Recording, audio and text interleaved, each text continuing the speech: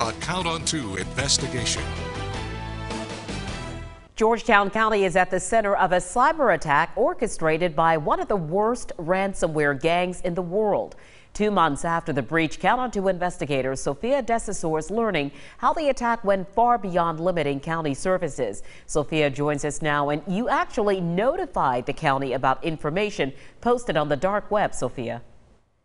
That's right, Carolyn. The investigators received a tip from a cybersecurity expert telling us the criminals were posting data stolen from the county during that breach, including spreadsheets with employee information like you see behind me. Now, we blocked off sensitive information, but their names, social security information, and more is all in plain sight. We contacted the county asking them why the public hadn't been notified. They told us they didn't know. Georgetown County breached by cyber criminals, shutting down email, tax services, GIS, and more. Basically, everything that was computer related was shut down. The ransomware gang named Doppelpaymer claimed responsibility for the attack, posting updates about the crime on the dark web, writing, quote, "Below you can find private data of the companies which were hacked by Doppelpaymer. This company decided to keep the leakage secret. Now their time to pay is over." Several hacked entities, including Georgetown, are listed on the site.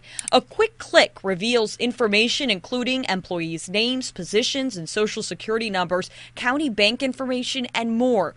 According to the post you see here, the Georgetown data account was published February 1st of this year and has been updated as recently as last week. A look at the views reveals that more than 16,000 people may have already accessed, downloaded, or shared the posted data.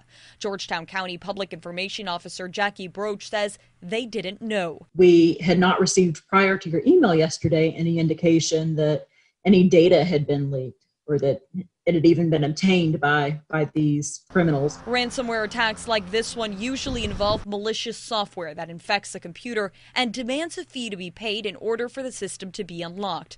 Broach says the hackers requested a large amount of cryptocurrency.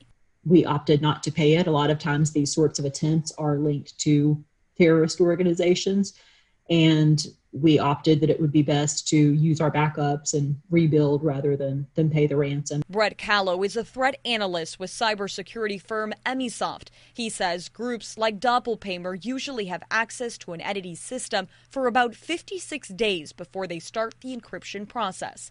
During that time, they will steal data, and they use that data as additional leverage to extort payment. If their victim doesn't pay, the data gets posted online, typically in a series of installments to gradually ramp up the pressure. Suggesting that the criminals have harvested more information than what's been released. It's just a very unfortunate situation.